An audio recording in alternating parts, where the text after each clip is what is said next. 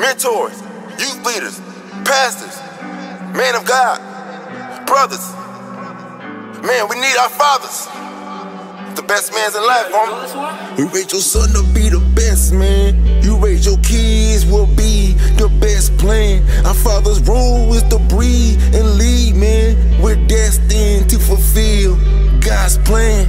Amen. I have a story with a tale, may God allow me to speak about a man whose heart was strong, but his mind was weak. He grew up in a home, never missing the plate.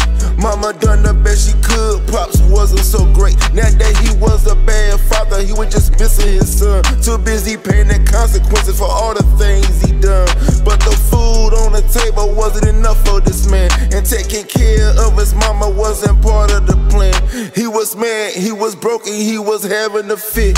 Mom started blaming Pop for not being there for the kids. The man wasn't seeking money, he was looking for love. He knew his parents loved him, but only cause he was their son. Pop's risking his freedom, Mom struggling and praying. Pastor on the TV, but had no clue what he was saying. He turned out to be nothing like his father, but with his pride, that was a hard pill to swallow.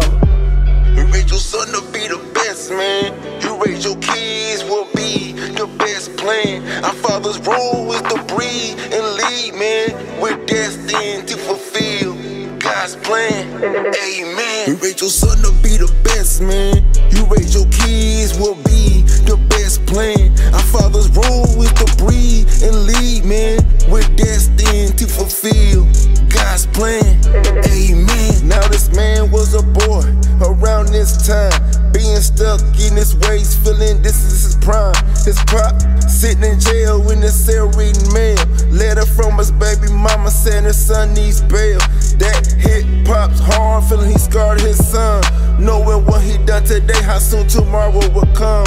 Not only did this man got caught in the system, him too has a baby mama with 2 children. And just like his father, he was missing his kids. Too busy paying the consequences for all the things he did. After being released from jail, Pops gives him a call. But it been so long, the man refused to talk. But his mama said, boy, get on that phone. Little do you know, he's the reason why you made it home.